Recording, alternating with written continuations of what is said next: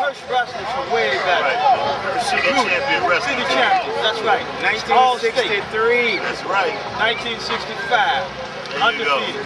Hey. Undefeated? Yeah, the Hirsch Huskies. Here comes 17-year-old Joe. What year was that? Come on, Joe. Can't you walk a little Come on, faster? 17-year-old Joe.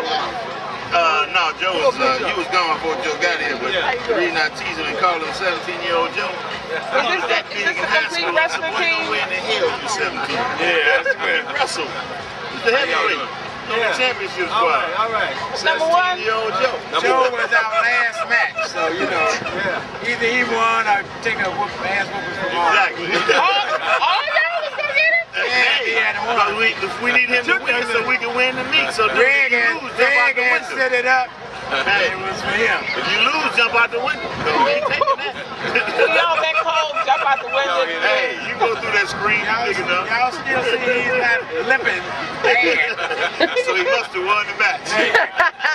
Rich Central. Right. I was at Sycamore and had another team at Notre Dame. I had 4 teams in 4 places. All of them got complete uniforms. I'm the only coach.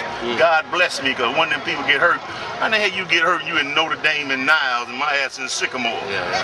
Coach, what was you coaching? Yeah, right. Well, you don't have an assistant. We don't pay those. So just what were you doing? Well, my wife took the team to South Shore. I called my buddy up and said, Don, what you doing? Nothing. So I need you to do me a favor. He said, what? You need to take my team up to Notre Dame. And when I get some money, I give you some gas back. What? I don't know nothing about wrestlers. You don't need to know nothing. They need to be represented by an adult. You the adult. They know they wrestle. They know how to wrestle. All you got to do is be the adult. Now, how many championships did you win? Tell me about that. I won 3 team titles and 6 individual titles. 9 individual conference championships and 9 individual team championships in 11 years as the head coach at Finger High School. So I'm in the Illinois Wrestling Coaches Association Hall of Fame for being a contributor, having 57 state qualifiers, 9 medal winners, and 14 wrestling scholarships, which stands up there with everybody. So that's how I got into that. Oh man! and when you were wrestling, you wrestled 145 and yes, at Hirsch High School, also a city championship team. All right. It just comes down the line. and how did you do? I finished 2nd in the city. Unfortunately, my senior year, since I was a January graduate, I graduated undefeated, but didn't do no good. I passed the torch on to Woody, and he took over for me and carried it well. Yeah. That's all right.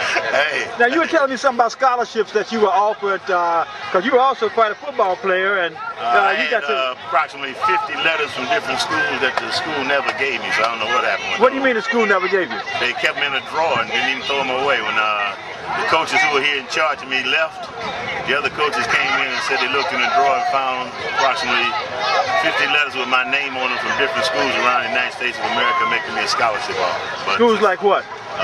Notre Dame, USC, UCLA, Northern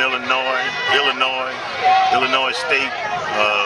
Can't think of all. So you're saying these schools were offering you a scholarship to go? Opportunity for a scholarship, yes. And they never even told you about it? Never told me about it. Matter of fact, one of my teachers told me stop having people send mail to this house because they wasn't my mailman. And that was a guy named Gene Patterson. But that was Hirsch High School in the 60s. It's Hirsch High School in 2008, so we're going to see can we change that around. All right.